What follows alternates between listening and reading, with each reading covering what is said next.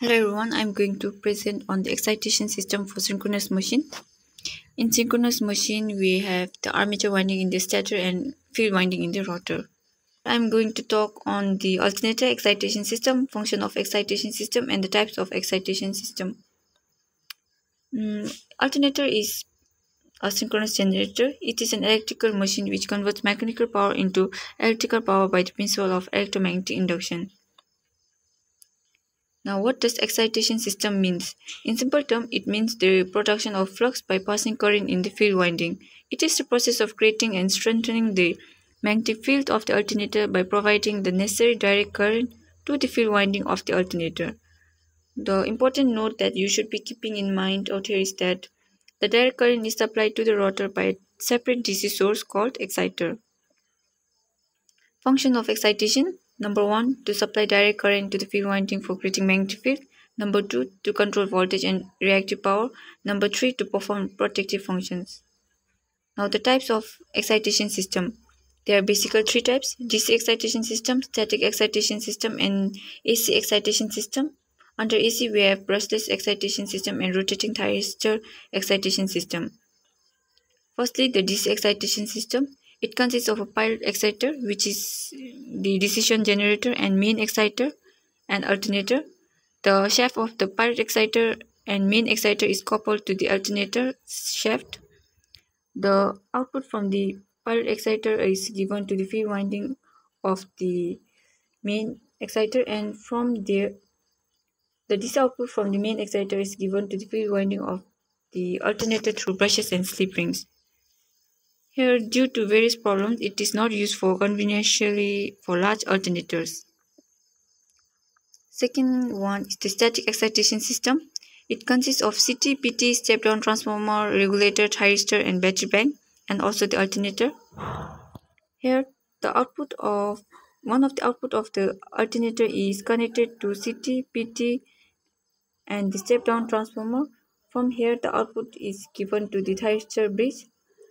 Here, the CT, PT, and the regulator are used to trigger the thyristor bridge to provide firing angle. From thyristor bridge, the output goes to the field winding of the alternator through brushes and slip rings.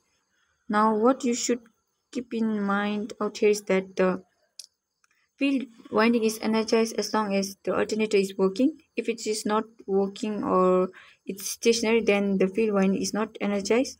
So initially we connect a battery bank of 125 volt. When the speed reaches to 120 F over P, then the battery bank is disconnected and the output from the thyristor bridge is given to the field winding of the alternator. Some advantages include simple in design and provides fast response characteristics. As there is no rotating type exciter, the system is free from friction, windage, and commutator loss. Improved system performance and extreme control is possible because of the thyristor bridge. Thirdly, the brushless excitation system. It consists of pilot exciter, main exciter, silicon diode bridge rectifier, and thyristor control bridge rectifier, regulator, CT, PT, and alternator. Out here, the pilot exciter is an AC generator, which consists of permanent magnet field on rotor and armature on stator. The output from the pilot exciter is given to the thyristor control bridge rectifier. From here, we obtain a controlled DC field, which is given to the main exciter, consisting of armature on rotor and field winding on the stator. From the main exciter, we obtain a 3-phase AC output, which is given to the silicon diode bridge rectifier having a hollow shaft, and this rectifier converts the 3-phase AC output to DC output, which is given to the field winding of the alternator.